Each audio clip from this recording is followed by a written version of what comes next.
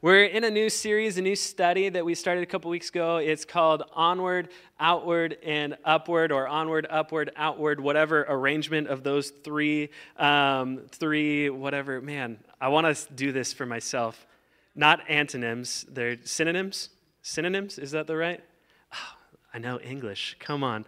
Lindsay's homeschooling right now, and there's like things that are coming up as refreshers. And I feel really good when I learn things again for the fifth time. So onward, outward, and upward, and you get the point. This is the point of the mission of God and the Great Commission, and it's what we're studying together, talking about through this series. And I'll say this up front: if you guys ever get bored of the mission of God, if you get tired of hearing about it, you got to find yourself not a new church, but a new religion. Okay, it just won't work for you. Like this is what it all is about: is the mission of God and the Great Commission that we've been preaching through this. That before God even had a creation, He had a mission. It's what's on His heart. It's what He beats. It's what He communicates, and it's what you and I have been invited into as disciples and followers of Jesus, into the work of the Great Commission. And so I want to start with this verse, and you guys probably will hear this on repeat. I come back to it all the time. It's one of my favorite verses. Romans chapter 10, 13 through 15. It says this: for everyone, someone say everyone. Everyone who calls on the name of the Lord will be saved. But how can they call on Him to save them unless they believe in Him? And how can they believe in Him if they have never heard about Him? And how can they hear about Him unless someone tells them? And how will anyone go and tell them without being sent? That is why the scriptures say, how beautiful are the feet of the messengers who bring the good news.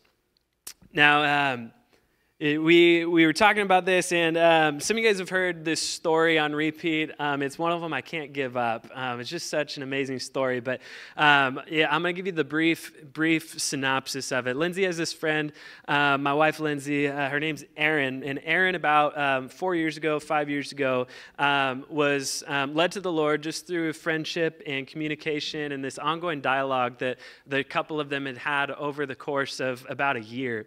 And Aaron grew up like generations of atheism, total rejection of God, disbelief in God. And to fast forward it, anyways, came to a place where she came to just this confessing, saving faith in Jesus Christ as Lord. And they have this amazing friendship today. This is someone that didn't know anything, had never read a verse of the Bible, didn't know the books that were in the Bible, didn't know who authored the Bible, had never been to church, never heard John 3:16, all these little things that we take for granted because you learned them in Sunday school. She had no knowledge of the Christian faith whatsoever. And so, which is my favorite thing ever. If you've ever had the joy and the pleasure of leading someone to the Lord who just knows absolutely nothing, it is the greatest journey and experience to be a part of, because you get to watch the light bulbs just go off continually, and the questions that they ask, and the things that they learn that doesn't come with the clutter of some of the things that we've learned wrong. And it's so just amazing. And they, to this day, still have these conversations. And there's this app. Most of you probably don't have this app, but it's called Marco Polo. It's like this video chat app, and you can leave video messages and go back and forth. And so Aaron and Lindsay, my wife, they will Marco Polo back and forth. And so sometimes Lindsay's sitting there listening to him, and I just enjoy listening to the conversation, the dialogue. And it came up in one of their messages just like 2 weeks ago. This verse, how beautiful are the feet of the messengers who bring the good news. And Erin said to Lindsay, she goes, Lindsay, you have beautiful feet. You have beautiful feet. And Lindsay said, Erin tells me that all the time. Your feet are beautiful.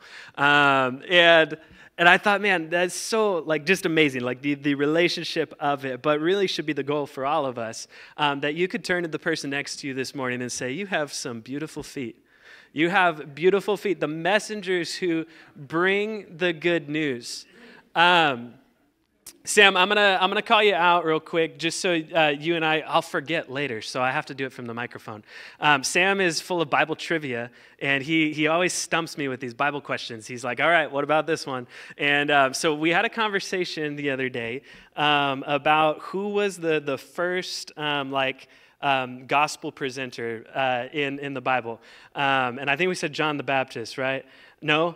See, I got it wrong already. Anyways, I think what I'm about to give you is a different answer that I want to see if we can go here. I was thinking about it, the Gospel of Luke and the shepherds. The shepherds, from what I understand, are the very, oh, yeah, we got a light bulb. Okay, yeah, all right. So the shepherds, immediately at the proclamation from the angels, a Savior has been born this day in Bethlehem, they go and they see the baby, and they immediately do what? They disperse. They run into all the towns nearby. They don't return to the field. They go out and they begin to proclaim this message that a Savior and a Messiah has been born. Everything about the mission of God, about the gospel message, is one of going, is one of sending. And it's why the scriptures say how beautiful are the feet of the messengers who bring the good news. And as I was putting this together, I was thinking, English is a complicated language. We have all these words that can be said the same way. That's right, yeah. English, we have all these words that can be said the same way, but have a completely different meaning. So I want to do a spin on words this morning, and I want to spell feet, not F-E-E-T, but F-E-A-T, F-E-A-T, feet. And if you look up the word feet in the dictionary, it says this: it's a noteworthy or extraordinary act or achievement, usually displaying boldness. And I thought about the connection to this. We're not going to rewrite Scripture this morning, but if we could, dual purpose, dual meaning, beautiful feet or beautiful feet. A noteworthy or extraordinary act or achievement, usually displaying boldness. Now this week, we're in a progression through this series, so we'll get to the empowerment of the Holy Spirit and the empowerment of witness in a few weeks here. But I read that definition and I go, man, that's the Holy Spirit, isn't it? The empowerment of the boldness to proclaim this message and to proclaim with power and with certainty the witness of Jesus Christ. And I wanted to come back to a story. You guys have heard me reference this book a couple times. Until I'll Know by Heath Adamson. It's talking about planting the seed of the mission, the gospel, and the Spirit in the next generation. And the book's full of all these incredible stories. And I wanted to just read you guys this. It was too long for me to type this morning, so if you really like it, you'll have to get your own copy of the book. But if you could just bear with me and let me share this to you this morning. He shares the story of an Indian evangelist named Sadhu Shelapala, who was sleeping in a small village in the north of Madras when he suddenly was wide awake. Immediately upon waking, his heart began to pound, and he sensed an overwhelming burden to leave his house where he was staying and to run away quickly. So he started running. If someone had passed him on the street at such a late hour, they might have asked, "Why are you running?" Shelapala would have responded, "I have no idea." "Oh, okay, well, where are you going? Do you need a ride?" the innocent bystander might have asked. "I have no idea where I am going. I only know that God woke me up and told me to run." I'm sure that would have been the conversation to an abrupt end. God woke you up? God told you to run? Kids, stay away from that man. He's creepy.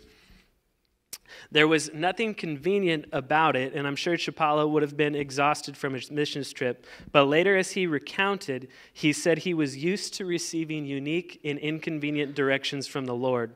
So that night, he was running into the darkness, into remote India, to a place that he did not know. In the open country, away from the dim lights in the villages and fires as they passed, he passed a large tree. In that moment, he sensed that God wanted him to stop and to begin preaching the gospel. Shelapala did just that. With nobody in sight and nothing but an open field for a congregation, he proclaimed the grace of Jesus Christ. At the end of his message, he gave an opportunity for anyone who could potentially hear him nearby to open their hearts to Christ's forgiveness. In the darkness, sobbing echoed throughout the open field as the tree branches parted from above Chapala's head. Without hesitation, a man who was at the top of the tree quickly climbed down and with tear-stained cheeks gave his life to Christ. When Chapala asked what in the world the man was doing at the top of the tree in the middle of nowhere, the man confessed, "I came here to hang myself." What an amazing story of immediate obedience, and how remarkable that God loved that man so much that he woke a perfect stranger in the middle of the night to run to a tree and share a message of hope with him. I'm not sure what happened to the man, but I do know that neither he nor Chapala will ever forget that moment. I picture heaven standing at attention while a man climbs the tree with a rope in his hand, and the angels are wondering who will be faith-filled enough and willing to say yes to a summons from God that does not make a lot of sense. What would our response be to such a summons today? Today, God is calling us to serve humanity. Heaven could trust Chapala with such an assignment, and heaven trusts you and me with the same. Therefore, go and make disciples of all nations, baptizing them in the name of the Father and of the Son and the Holy Spirit. Notice that Jesus does not call us to make converts. After all, he did not come to earth to create Christianity. He came because there is no other name given to mankind by which we must be saved. So he calls on us to go and make disciples. It doesn't take a lot of imagination to wonder what would have happened to the man in the tree if no one had been willing to say yes to what God had asked. There are many others like the man in the tree who have no one to come to in the darkness, but with the gospel and the power of the Spirit, they perish without knowing Jesus. The greatest injustice in all the earth is for someone to live and to die without knowing Christ. This is the most basic human right. And there's millions of stories, and you might even have a personal story that you could share or recount. But I loved, as it relates to our message this morning, this statement that he was used to receiving unique and inconvenient directions from the Lord.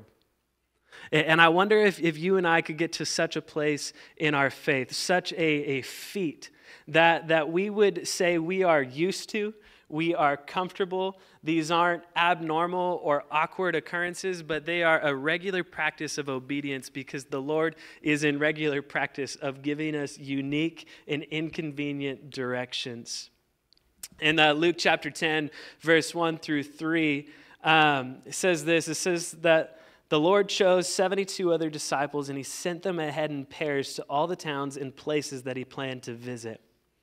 These were the instructions to them. The harvest is great, but the workers are few. So pray to the Lord who is in charge of the harvest and ask him to send. Someone say send. Send more workers into his fields. Now go and remember that I am sending you out as lambs among wolves. Now I'm going to take a twist and a turn here. A lot of people like to focus on the first part of that verse. To pray to the workers that they would be sent, and that the harvest is great, but the workers are few. There's not a lot of preaching, and there's kind of a lot of like, let's just quickly read over this last part that says, now go, someone say go, and remember, I am sending you out as lambs among wolves. Right? I don't know. I would say like the problem today, it's amazing when you go back, it really hasn't changed.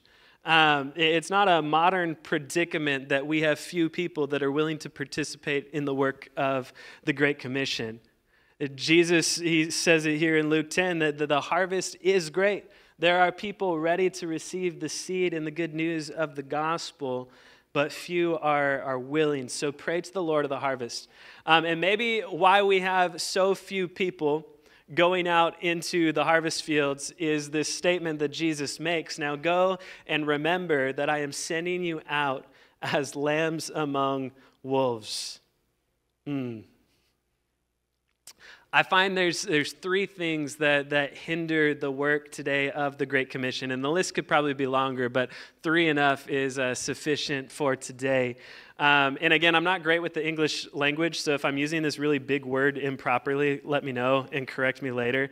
But I'm going to call them apprehensions. That word seemed to fit, and I seem to like it. So these are what I would consider three apprehensions of the Great Commission. The first one is apathy. Someone say apathy. Apathy is a lack of interest or concern for the things that other people find moving or exciting. You ever meet a missionary or someone just compelled by this mission? There's no boredom in their spirit. There's no wonder of what they wish they were doing otherwise. I mean, for them, their sole focus is the joy and the commitment to completing the work and the mission of Christ. But there's many of us, from a place of apathy, we are just not interested. We're not concerned about the things of God or that other people have found moving or exciting. And if you remember back to like the first week we preached this, every single one of us in this room today, if you would claim to be a follower of Jesus, if you would confess faith in Jesus Christ, then the reason you are here at such a point of privilege today is because someone else took seriously the work and the command of the Great Commission. If it hadn't been for them, you and I would not be professing this message today. And so the question is, will we continue to be workers in the fields? And will we continue, this is a big ask, to be lambs among wolves? Second apprehension of the gospel, I think, is comfort. Comfort, you've probably heard that comfort kills. We know the analogy of the frog in the kettle. I've never done it, but I'd love to try it. You put, supposedly, I mean, I just am taking this for granted because people have told me this, so maybe we could find a frog and try it out. You put a frog in water and you slowly boil it. The frog will not jump out of the water, that it will acclimate and it will stay in until it's fully cooked and ready to eat. The other like image that comes to my mind, again, this might be a more modern reference, but if you guys remember the movie WALL-E, it's this kind of climate change, political agenda animated movie. You know what I'm talking about if you've seen it. The world has like completely ceased to like provide life. You can't have vegetation or plants anymore, so they make this space colony, and they're all living in this spaceship. And my fear in speaking about this is like technology's catching up to the movie, and now it's like becoming more and more like a possibility that freaks me out a little bit. But they're living in space, and robots do everything. I mean, you guys think about laying on the couch and you're like, ask your friend or your spouse for the TV remote because you don't want to get up. It's like that, but you don't have to ask another human. Robots do your hair, and they wash your body, and they brush your teeth, and they bring you food, and they do it all. And what you have is these massively obese humans in these lounge chairs up in space. At the end of the movie, they all like fall out of their chairs because there's this like gravity malfunction. None of them can stand to their feet because their muscles and bones have all atrophied. You guys remember this scene, what I'm talking about? Comfort leads us to a place of this what I imagine. That's the word picture in my head when I see it. Three apprehensions of the gospel. One, I'd say apathy. Two, I say that comfort kills the work of the mission of Christ. And three is fear. Someone say fear. And I'm going to say this because this is kind of a big focus of the message this morning. Misappropriated fear. Because I think fear is actually the ticket to this, and you'll see it in a second. But have you guys ever, maybe you've said this or done this before, but there's that common phrase, don't shoot the messenger. You heard of that before? Don't shoot the messenger. Biblically speaking, I think there is an appropriate amount of fear that we should all have. And the messenger, the one who has sent us, ought to be the one that we fear over rejection or hostility of our message. My main point this morning that hopefully you can make sense of is that fear of the Lord is the antithesis of apathy and apprehension. Fear of the Lord, I read a lot of dictionaries this week. Okay, I found all these big words. I was like, I like those words, stretching myself a little bit. Fear of the Lord is the antithesis, someone say that 3 times fast, of apathy and apprehension. Isaiah 6,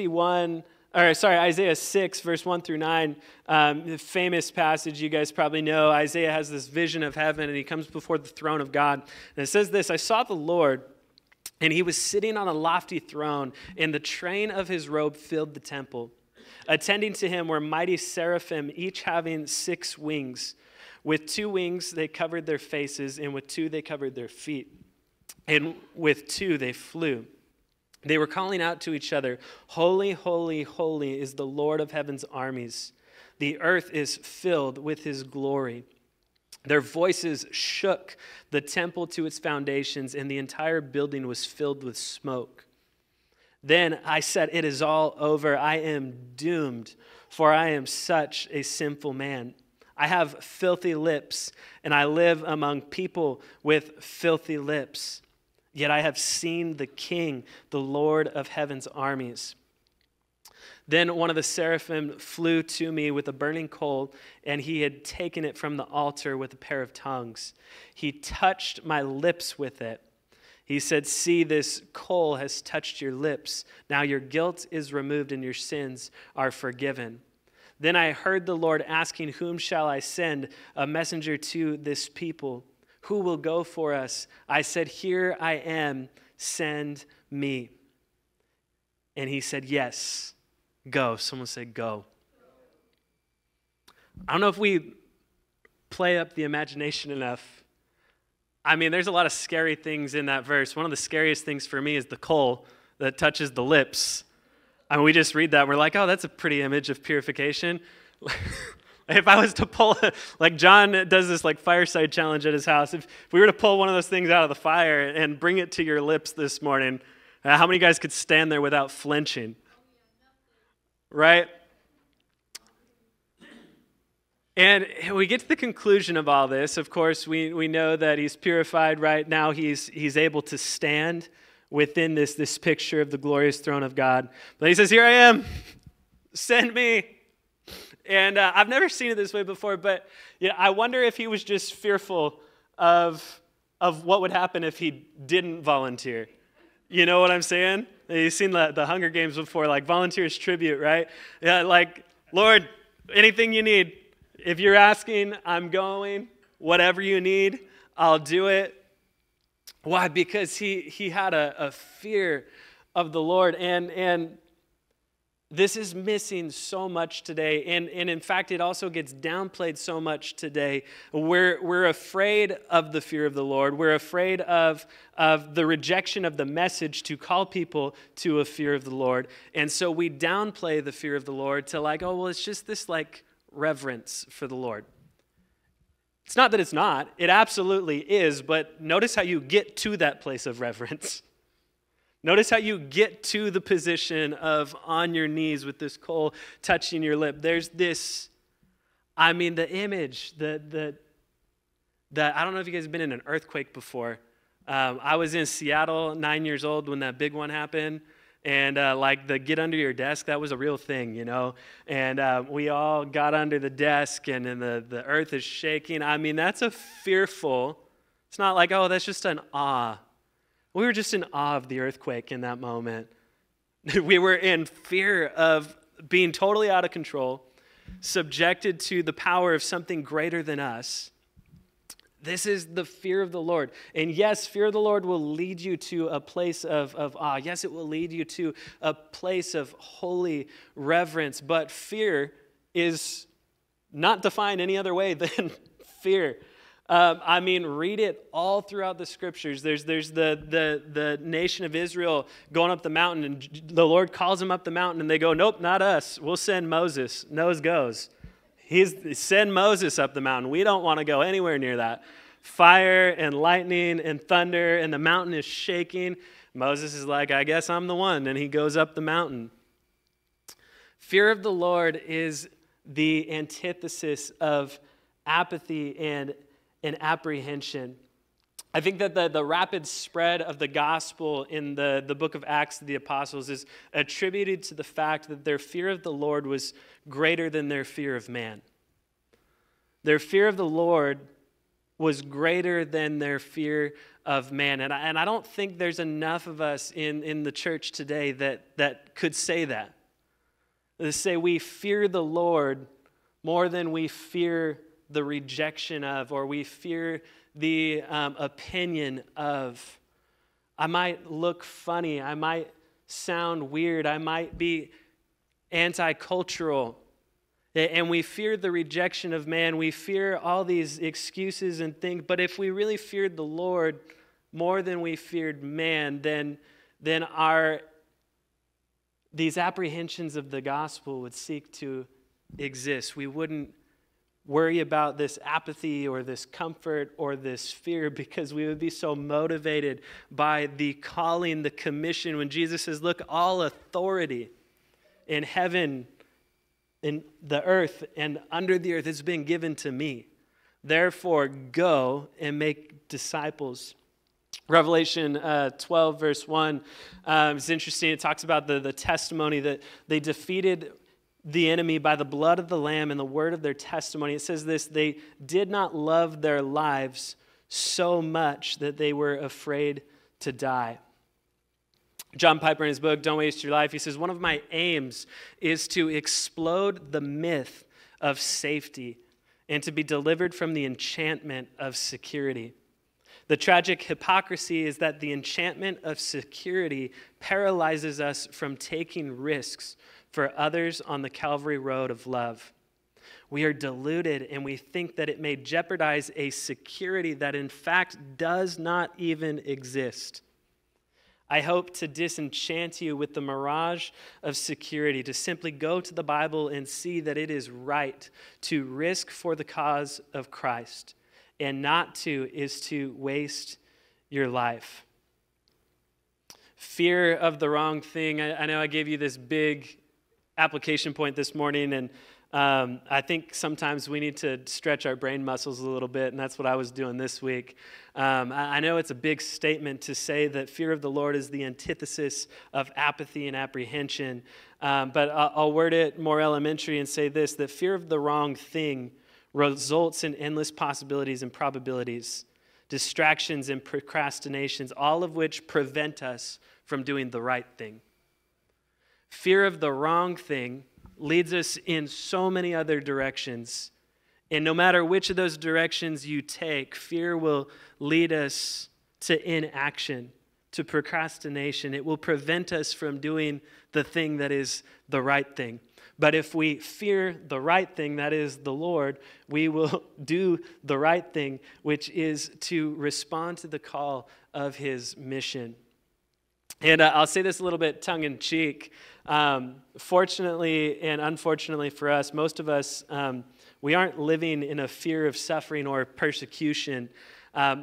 Most of us, we have much greater things to fear, much greater things to worry, like rejection, or our feelings getting hurt, or the fear of our appearance.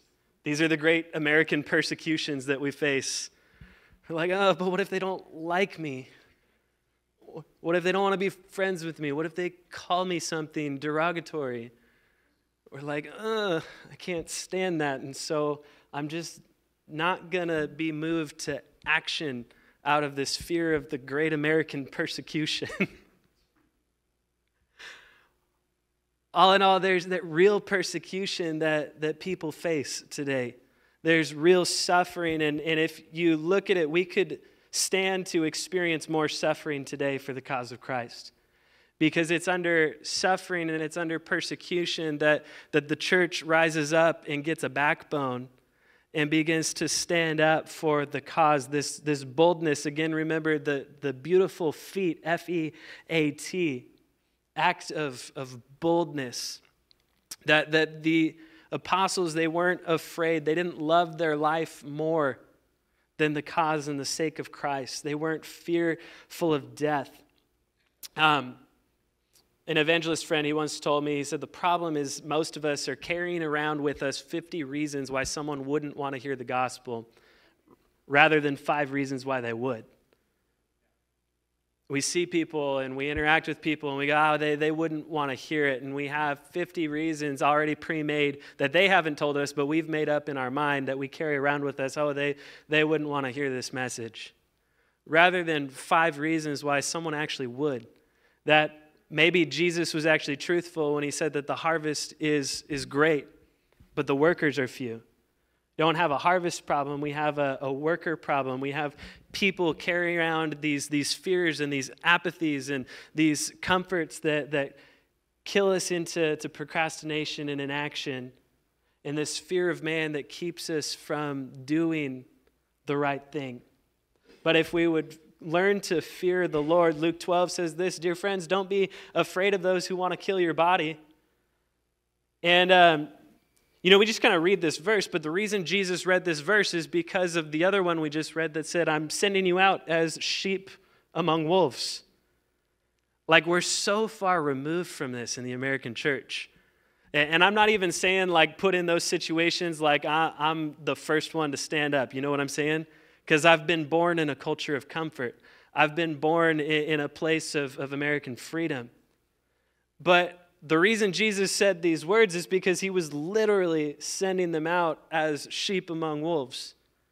All of the apostles were martyred and killed for their faith.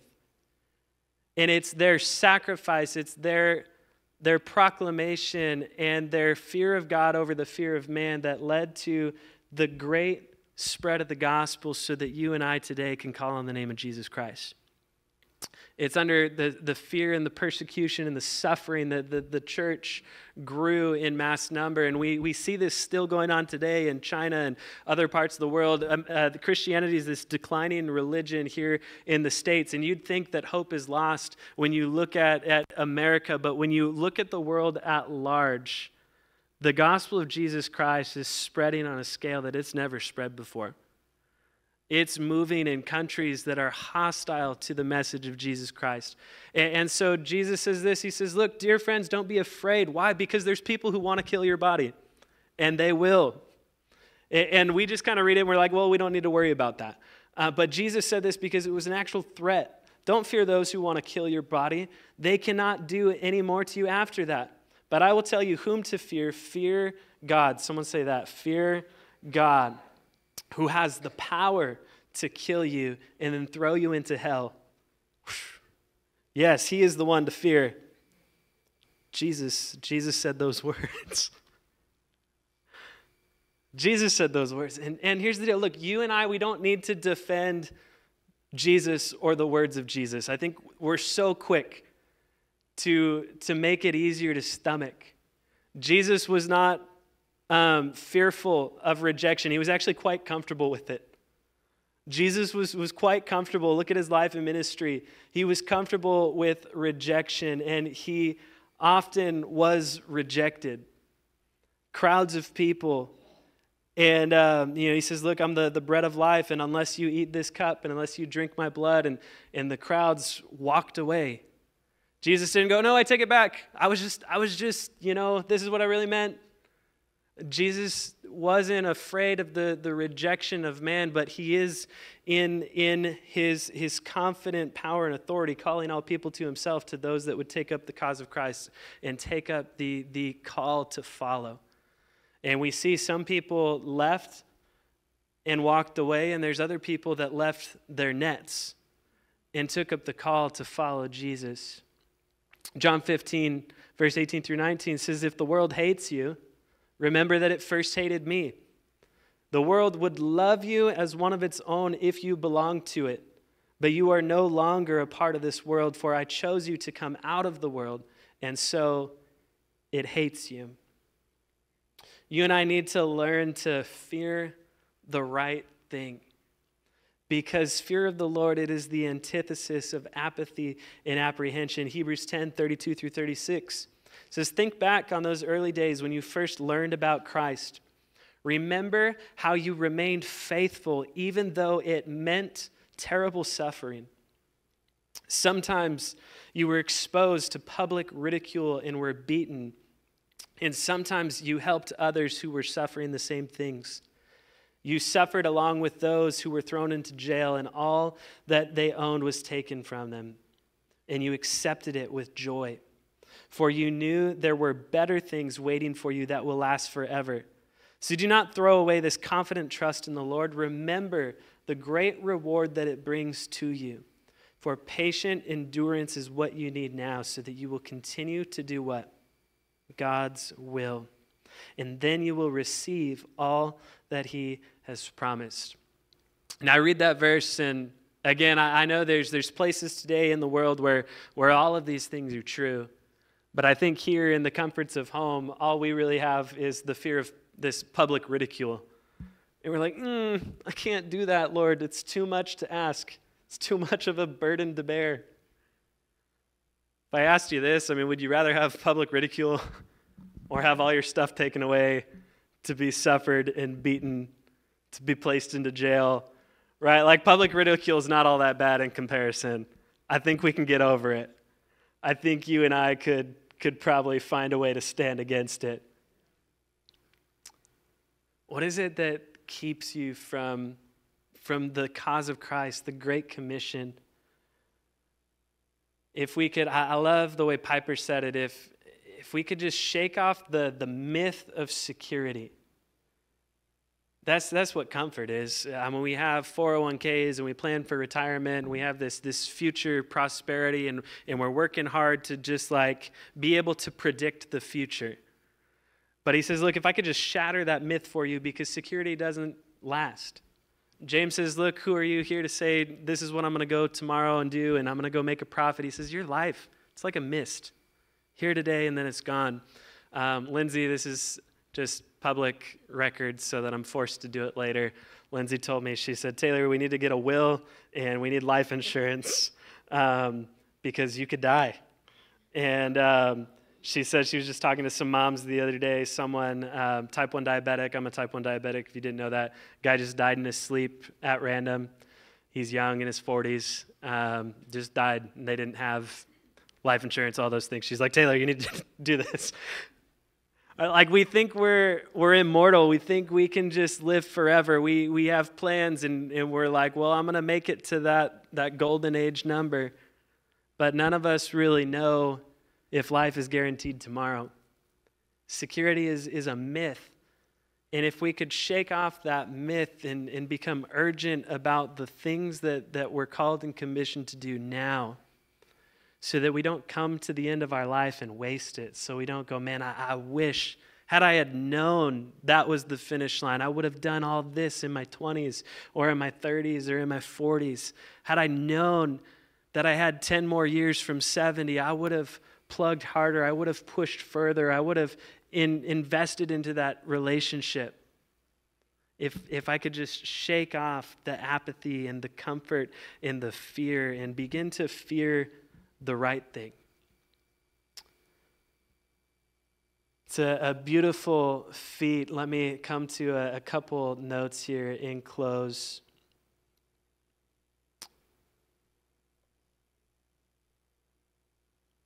I guess I did come to the end of my message. It's surprising for me because usually I go 10 minutes later. So maybe that's all I got to say today. I hope it was a good one.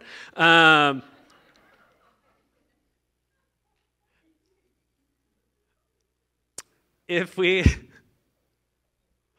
could come to it, this beautiful feat, let's read that again. It's a noteworthy or extraordinary act or achievement, usually displaying boldness. If we were to be people of beautiful feet for the sake of God's mission and for the sake of the Great Commission. My friend Arnie, he says this all the time, and I don't know if it's true or not, but it's helpful. He says, look, I don't want to come to the end of my life and come to face Jesus. And Jesus looks at me and says, Arnie, you settled for this, but I created you for this. So I want to hear the words, well done.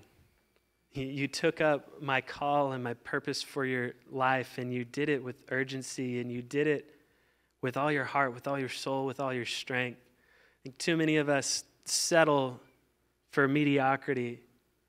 for just a Christian faith that's content to show up to church on Sundays, content to maybe have a few conversations with our kids and pass it along, and it just kind of stays there.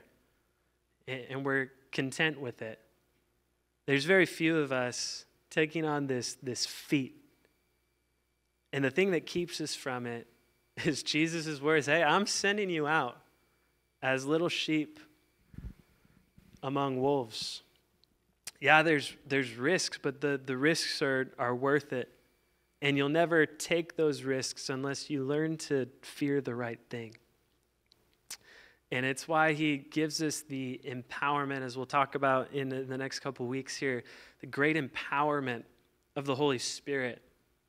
You look at Peter before the death of Christ, and he denies Jesus 3 times.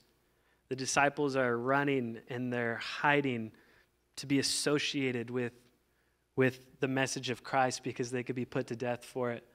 And we see the empowerment. I wish I could quote them from memory. I should learn more about the martyrs, but I think it's Peter hung upside down on a cross, Stephen who was stoned.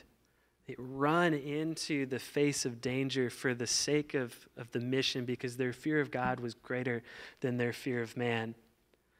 Let's just conclude with this verse here, Revelations 12, verse 11.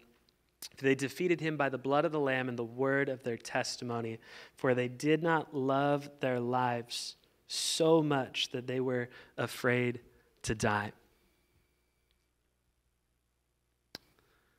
And I know I'm making up stuff to like push you guys further. I should probably just conclude, but I'll say the last thing, and then you'll still get out of here earlier than usual. So last week, if you remember, we talked about the mission of God. It begins with God, and that the whole message of Christ is you don't really find yourself until you lose yourself. Yet culture would preach this message like you need to first learn to love yourself, because if you have self-love and you can love yourself, then you can begin to love others. And the gospel is like completely opposite. I don't have the ability to love myself or to find love within myself. All of that is external. It comes from God, the perfect image of love in the Trinity.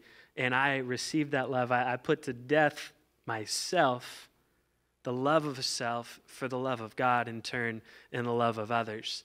And it just hit me when I read that verse. They did not love their lives so much that they were afraid to die. Why? Because they already died. They already put to death the life of self, the comforts of self, the fear of what might happen to this body, because their love was of something greater. You and I learn to fear the right thing this morning. And that's my prayer for you, is my prayer for me. And I don't know if all of us will take it up, to be honest. I'd like to say optimistically we all would. There's 63%, we'll talk about this later in the groups this week, 63% of people in America today confess and attribute themselves to a belief in faith in Christianity. But only 4% of that 63% can actually be defined as disciples and followers of Jesus. So the reality is, though optimistically, I'd say, man, I hope all of us would just say, as Isaiah said, sign me up, Lord, take that coal, touch my lips. Most of us will cave out to the fear and the worries of life and everything else that gets in the way of actually responding to the call. But for those of us that, through the great empowerment of the Spirit of God, with boldness would say, man, we want to be people of beautiful feet, messengers of the gospel and of the good news. Man, my hope is that more of us would take that charge today and say, yep, that's me. Send me out among the wolves. I'm ready. I'm ready to run with the best of them.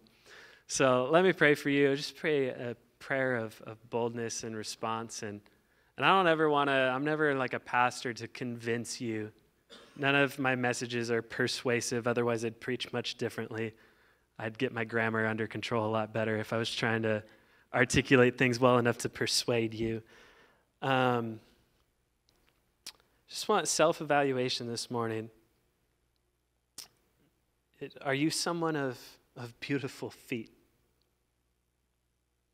Man, there is no greater compliment in this lifetime, I think, than that of Lindsay's friends to Lindsay.